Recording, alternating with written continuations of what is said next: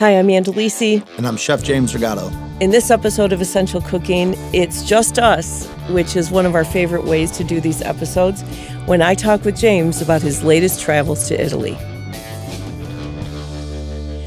Well, these are some of my favorite segments when you and I sit and talk together and I get to ask you a ton of questions about food and anything else. And this time, we're going to talk to you about going to Italy. And we've talked about Italy before, and you've been there a number of times. But we want to take this one from a different perspective, which is you put this trip together really, really quickly. And I want to talk to you about how you actually traveled. We certainly will touch on the food, of course. But how did you, when do you decide, I'm just going to go to Italy? How long were you gone? 2 weeks or something? Yeah, I did a two-week trip solo. Mm-hmm. And I think I planned it 8 weeks out. I feel like 8 weeks out was like the framework, like buy the plane tickets, decide on the cities, and then get the domestic flights. Because you have some choices usually. If you're going to go city to city, you can do domestic flights pretty easily. So I bought the to and from, which is a little bit annoying nowadays because with COVID, we lost a lot of direct flights. Right. Mm-hmm. So Rome direct is only a couple months in the summer. So I had to fly. And this is my first tip for flying is I always want to have my layover on the continent of which I'm going. Ah, okay. So I don't want to fly to Rome and have a layover in Atlanta because you can get stuck in Atlanta. And Atlanta is great, but you're not planning for Atlanta. Right. If I get stuck in Amsterdam or Paris, no big deal. Exactly. I could even find a different quick flight. Even if I have to say I'm going to buy a flight from Copenhagen or from Paris or wherever to Rome, you can usually find something for like $200, quickly. So I always That's really good advice. Yeah, and even same thing with whatever Asia. If you're going to Tokyo and you don't have a direct, I'd rather I guess Tokyo's the wrong example. If you're going to Vietnam, I want to lay over maybe in Seoul or in Tokyo because same thing. If you're stuck or if your flight gets delayed or whatever, then you're still in a great city. Yeah, your layover cities are more important than you think, and you want to make sure the airport has the resources if you need to stay the night or if you need to get a cab or whatever. Yep. So booking your layover is very important to me where you do it. But especially Europe, I don't want to lay over in JFK because JFK is notorious for delays. So I want to do it in Copenhagen or in Amsterdam or Paris. Right. So once you decided how you were going to get there and you got those flights ready, then it's like, what are you going to do when you're there, and how are you going to get around when you get there? So the first thing I did was I booked that walking food tour with Katie Parla's group because we had her on the show. I wanted to check out that. We have to talk about that after we figure out how you got your way around. So I'm going into Rome. You land in Fiumicino, which is 35-minute drive from the city of Rome, or you can take the Leonardo Express train, which goes direct from the Rome Termini, the central station. So I do a couple days in Rome. I've been to Rome a bunch. I like Rome. It's not my favorite city in the world. I do love it a lot. Right. 2-3 days is good. So 2.5 days. And then I'm my cousin lives in Bologna. He's Italian. He lives in Bologna. And he was, I kind of was like, hey, I got these 2 weeks. When can you join? And it was his birthday. So he's like, let's do Sicily for 4 days. So we were like, okay, cool. We booked Palermo. And he books everything. He's like, I got it. Don't worry. I'm going to put it all together and we'll just settle up at the end. I landed in Rome. And the floods in Bologna were crazy. He couldn't even get out of his house. Bologna was flooding. So he's like, I can't make it to Palermo. So I land in Rome. I'm going to Palermo in 3 days, and I got to now figure out everything. Because he had the car, he had the lodging, he had everything booked. We'll get to that in a second. But so I knew I was going to go to Palermo, so I bought a little domestic flight from Rome to Palermo. And then I booked a flight because you're on an island, right? Sicily is an island, obviously. So you can't just there is a train, but that's quite a distance, and you got to take the train. Physically gets on a ferry. Oh, right. So it's cool, but it takes time to get from Sicily by train up north. So I booked a flight from Palermo to Naples. I had 3 days in Naples, and then when I didn't book a train ticket because I knew it was going to be easy. The trains are very easy. So I knew I was going to take the train from Naples to Bologna, and then I knew I was going to take a train from Bologna to Padua, and then I hired a driver, just a quick taxi, to drive me to the Venice airport. I like to fly out of Venice. Right. It's a little bit smaller and a more manageable airport than Rome, Fiumicino. So that's my little trick. I also have family up in Veneto, so it makes sense to go up there, So if you're not going up north, then obviously it doesn't make sense to fly out of there. But it is a way less stressful airport than Rome.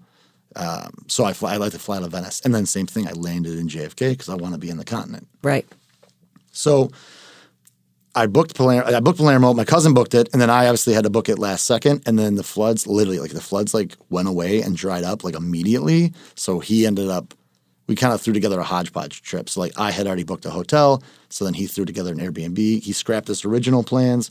We got to Palermo. He ended up booking a car last second, and we did most of the things we were going to do anyways. But it was I'm landing in Rome. And right when I get cell phone service, I get text. My cousin's like, "Oh my God, look at these pictures, look at these videos." I mean, it was a national emergency. Like highways were collapsing. It was terrible. Bologna had some record floods right when I landed. So, and I'm supposed to go to Bologna at the end of this trip, and I'm like, okay, well now I got to figure out. But it was a lesson in let things kind of play out. So obviously I'm like, okay, well I'm gonna figure out going to Palermo with no plans. I booked a hotel room. But other than that, I had no plans. It's kind of an opportunity. So I had the Katie Parla trip, the walking tour, booked. For where? For Rome. Okay. And then, I use an app called With Locals. And it does a very good job of hooking you up with local food tours and local walking tours. Oh, that's cool. With locals, obviously. I will say they take a little bit too much from the tour guides, in my opinion. So once I make a contact, I try to and this is a little cheat, so With Locals probably going to hear me and, they're going to try to block this. But while we can get away with it, I always recommend booking a very minimal tour. 1 hour walking tour, get to know the city. And then once I'm in contact with the host, I say, hey, I want to go all out. I'm going to pay you in cash. Because it's better for them. Right. The app gets their money still, but the host gets taken care of. I do this with Uber too when I travel. Sure. You get an Uber driver, you get an Uber Black, and then you get his number, and you're like, hey, can you drive me, in Mexico City? Can you drive me to the pyramids tomorrow? I'll pay you cash. And, it's good for everybody. Right. So I did that with a walking food tour in Palermo. A walking introductory tour. We didn't eat anything, but I usually pick their brain on where should I eat lunch, where should I eat dinner, where's the coolest bar, and then you exchange WhatsApp information, and they're your contact the whole time you're in that city. So I literally booked these walking food tours within the first hours that I'm in that city. I touch down, drop my bag off, and I want to walk with a local, even 1 hour, because usually I'll just some people what you can rely on is in the world people don't tip well, right? You can kind of rely on that. So if I walk in, I'm like, hey, here's €50, and they usually try to refuse to take it because tipping is obviously very American. But I'm like, listen, I'm gonna reach out. I need you as a resource. Here's a little bit of cash. You're gonna work for it, down the line. Because I'm gonna ask you, questions, and then when my friends come here, I'm gonna put you in touch because I want people to experience what I experienced, and I've done that a million times. Sent people to tour guides that I've had. So we got a great introduction to Palermo. Learned kind of what to eat, where to go. We drove out to Trapani, which is on the northwest coast of Sicily, and it's kind of where a lot of Arabic influence in Sicily. That's a known thing, right? But what's cool is that it still lingers in the food, some of the architecture too. But you can find a lot of cool street food. Couscous is a really big deal in Trapani, and then you can go Erice, which is the medieval kind of little village up in the mountains. So you take this little cable car ride up to the top, and you just look out over beautiful Trapani right there in the corner. It's where the two seas kind of meet. It's the Mediterranean and I can't always pronounce it, but the THY. It's Therian sea. Forgive me, I'm not Italian. I'm Italian American. But it was where the two seas meet. So it's a really cool little corner of Sicily. And then we flew. What's wild is the weather was gnarly, and I haven't had a lot of flights like this, but it was my cousin's flight, because he was there an hour before me, it went for the landing and then couldn't make it, and it pulled back up and spun around and did it again. Oh, wow. And so and people were screaming and alarms were going off, and my flight was kind of rough too. They told you about a water landing 4 times on the flight. Really? They're just reminding you what to do in a case of water. And I'm like, I was like, really? What are you guys talking about? Why are you telling us about the water landing so many times? But it was a really nasty weather. We were obviously fine. But yeah, so flying in and out of Sicily was pretty cool. I will warn you though, in the south of Italy, Sundays matter a lot. It's much more Catholic. I feel like usually you get into more like the I don't want to say like poorer communities, but like the less resources, like the people that kind of live with a little bit less, like Naples and Palermo. Roman Catholic means a lot more. Right. There's a lot more, and there's almost superstition even involved. It's like, you see like Padre Pio, like the Stigmata priest that's very famous in Naples.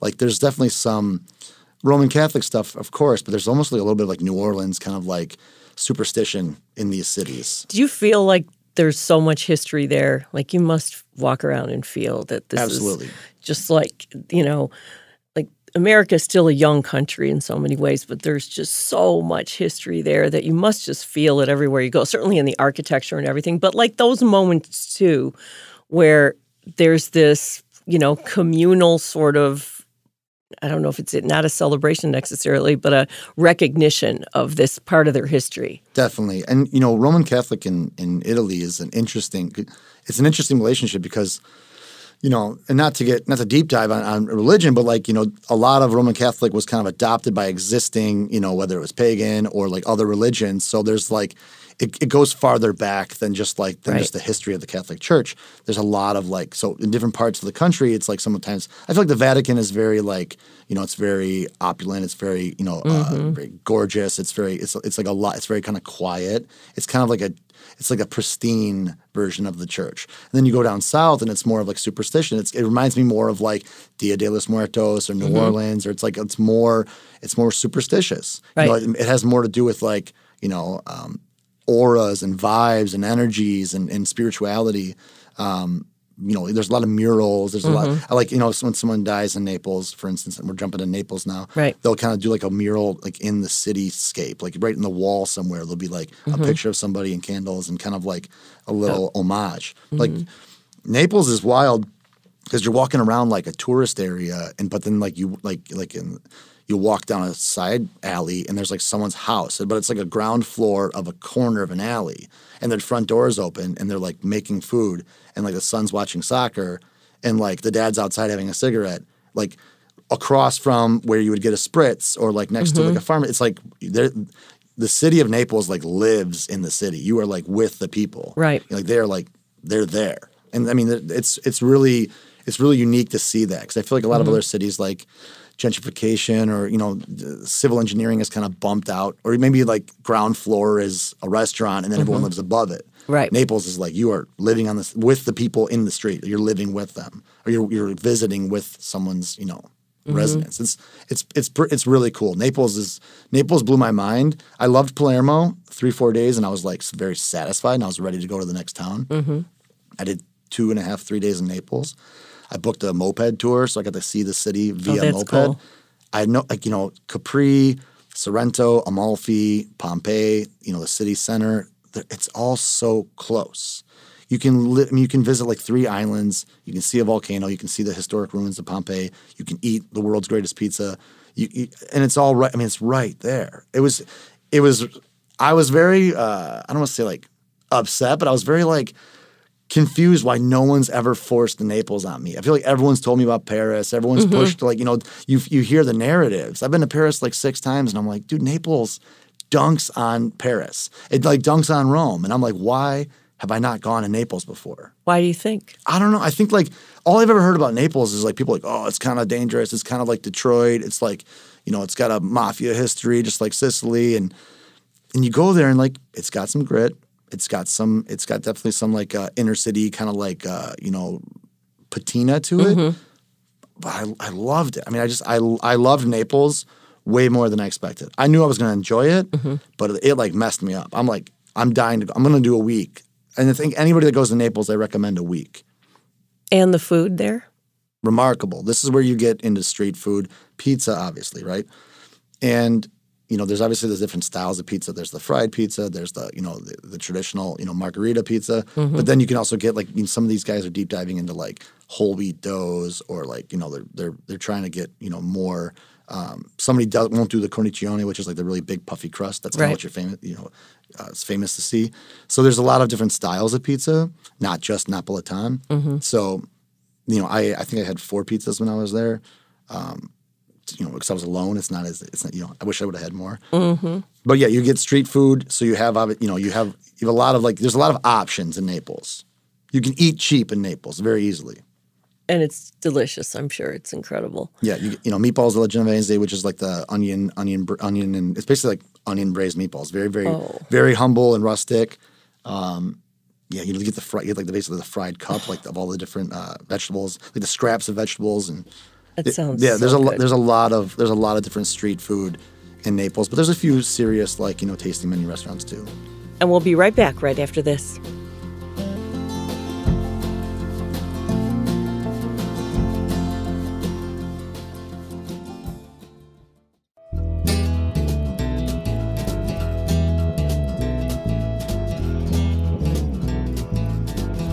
So let me ask you this. This is nothing to do with food or anything else, but a lot of people listening don't speak Italian. Mm-hmm. So it can be daunting for people to go to another country where they don't speak the language and try to get around the way you did. What would you say about that, about trying to get around being an English-speaking person? Most countries in Europe are really accepting of English speaking. Italy, I think, has like 65 million tourists a year. Mm-hmm.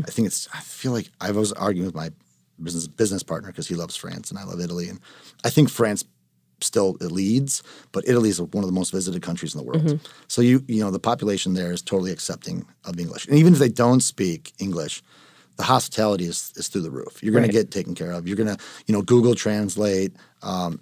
Kindness is a universal language, so that goes so far. I don't speak Italian. I mean, I can read a menu very well, right? But I don't really speak Italian. But I'm just always kind, patient. Mm-hmm.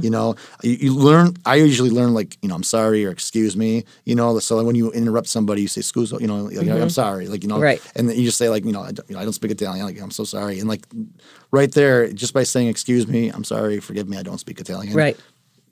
That's a great gateway. Just literally learn.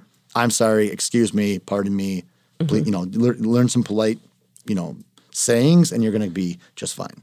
That's pretty cool. But I mean, there's a lot of places that in the smaller, like Abruzzo, it's tougher to find. Right. English speaking, but like I said, kindness goes a long way. And have cash. Get euros. Have cash. Also, euros, this is very important. Euros go up to like $500 bills, $200 bills. Nobody has change for those. Like you're visiting mom and pop shops. Right. Italy, it's very hard to be capitalism doesn't really exist in Italy. It's kind of hard to jump a class. Mm-hmm. It's hard to make a lot of money. So when you're going to a store, if you have a €500 bill, you're good luck. Banks won't exchange it for you. You can't. If you go to the currency exchange, they're like, get out of here. We exchange U.S. dollars for euros. Right. They don't break euros. Mm-hmm. So when you go to your currency exchange in America, do not touch $500 euros. Unless you're buying a car over there or something. So yeah, definitely. That's great advice. 20s. 10s, 20s, maybe 50s, depending on where you're eating. Mm-hmm. Even 100 is very hard to break. That's really good advice. So you and I spoke with Katie Parla. That was a great interview. And you went on her tour over there. I did. I went with one of her colleagues. Tell me what that was like. So we met in Testaccio, which is the old it's actually where she took Stanley Tucci on his episode. Oh, okay. And Anthony Lombardo was really insisting I visited Testaccio, which is basically their old slaughterhouse area, and it's been rehabbed into housing. And where is this located? So this is obviously in Rome, but it's a little bit south of the center, so it's kind of across the river. Oh, okay. It's obviously in the city. It's in the city center because back in the ancient days, you wanted to have this close enough to the city, but you want it on the water so you can move. So it's right on the river because you obviously want to move animals and different things in and out of the river. Right. So it's relative. It's in the city center. It's walkable. I walked there from my hotel. Oh, okay. And my hotel was right in the center. I think I was a 5-minute walk from the Trevi Fountain. So I was pretty central. Right. And then I walked there maybe a mile. Stay near the Coliseum. It's about a mile from the Coliseum, and we walked, basically the farmer's market. There are some people doing, butchery things still. I had the paiata, which is basically the veal intestine that is still full of milk from obviously being milk fed. They tie it off. It looks like a little caramelly pasta, and then they braise it in like tomato sauce. So it basically is like a cheese-filled pasta is kind of how it tastes, but it's a milk-filled veal intestine. So it's remarkable. It's very delicious. It's a classic Roman dish. Right. You don't see it too much. I think that's. Had you ever had it before? No, I've had veal intestines. Even in Sicily, they do a lot of grilled. I mean, intestines are commonly eaten. So like there's usually like it's the casing even for a lot of sausages and stuff. Right. So I've had intestine, but never this milk filled. And it was really kind of crazy because you're eating and you're like, this is like a pasta. It was like a cheese stuffed pasta. And I think for the average person listening, they're probably grossed out by hearing that. Right. But it was, and we talked about that when we had, when we talked to the vegans, Jessica Hayes and Sadie, you go to some of these cultures and like, this is what they've always done. Right. And it's like you just kind of, I have a tendency just to tap into whatever, whether it's eating bugs in Mexico or, eating veal head in France, you just kind of, eating all sorts of crazy things in Vietnam. I just usually tap into what they're doing locally and just try to, experience it from a local's perspective. And that's definitely a very Roman butcher's dish. Yeah, it was wonderful. So we walked around the market. I actually sat down at a natural wine bar. We're sipping a glass of wine, and the guy next to me is like, "Oh, you guys American?" And the guide was like, "Oh, he is," and he's like, "Oh, I'm a chef." He's a chef in Nashville. He works for Tony Mantuana, who came from Chicago. So like Eric Lees from Basan is like used to work with this guy. So I'm like, "Oh yeah, I know Eric," and he's like, "Wow, he knows Vermiglio." That's so crazy, so random. So we're chumming it up. But yeah, I mean, chefs obviously are traveling. That's not the craziest thing to come across a chef, right? Traveling and eating around Rome. Before you and I talked about this at one point, and I thought this was interesting too, about how you eat when you get back from a trip like that. Oh, straight detox. So you really give your body a break when you get back, because part of why you travel. I know you love to travel, but part of it is, I'm sure, to get inspiration because you're a chef, and to be in other cultures and how they cook and how they, what they do there, and so you're consuming a lot, I assume, when you're there. How do you usually feel when you get back? And I say this because when I was in Italy, I ate pasta every day and pizza almost every day, and I felt great. Like I didn't feel the way I feel sometimes here, which is the bloat and the uncomfortableness after having all that gluten and what have you. And it really struck me at how I didn't feel like that when I was there. No, I mean, the relationship in Italy with digestion is huge. They're very obsessed with digestion. We talked about that with Katie. With Katie, yep. And, I think I was walking about 25,000 steps a day. So I didn't actually, I didn't feel like I gained a bunch of weight on this trip or anything. But yeah, when I come home, I detox. I usually go vegan and I go sober, and especially sober. Alcohol is such a slippery slope. You got to really get it in check when you come back from a trip. And yeah, I mean, you have to sober up and detox your body. Especially, I mean, the American food system is so broken. I mean, we talk about that a lot, but like it's painfully obvious when you go to another country, eat, feel it. Wow, this is great. I can eat pizza every day. If you came here and eat pizza every day in Detroit, you'd be in trouble. I'd be wrecked. You'd be in big trouble. Our flour, our everything from our milling, the distance between our ingredients and our plates. Italy has such a high standard from the production standpoint. And usually when American influence enters a country is when they start having more problems. We have a lot of great things in America. Food system is not one of them. Right. Exactly. That's something, is it fixable? I know we're getting way off the rails from our trip to Italy here, but it is a problem. Is it fixable? It's a good question. If you look at, it's funny. I was just in Rome. Well, what is Rome famous for, right? The fall of Rome. So, Rome at one point had, and they created the aqueducts. They built the highways. They basically ran Europe. Obviously, they completely collapsed. So, like, these grand things collapse. Big things, die. So I think that, like, our food system, the way that it is, it has to change. At some point, right? Whether it's climate change, whether it's, economy, whatever, it's good. Yes. I mean, in the short term, yes, it's going to change, whether that's through collapse or through rehabilitation or through reform. The way that we dine in America, the way that we rely on food systems is not sustainable. So yes, it will absolutely change whether we like it or not. Hopefully we can adopt the models of the successful food systems of the world. That's what I'm hoping for. That's what I work for. But, it depends on how bleak I'm feeling in the moment to answer that question.